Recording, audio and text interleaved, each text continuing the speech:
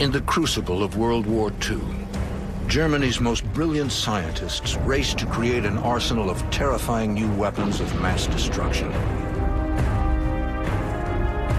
A stealth-like transatlantic spacecraft called the Silver Bird. An invisible death ray straight out of science fiction.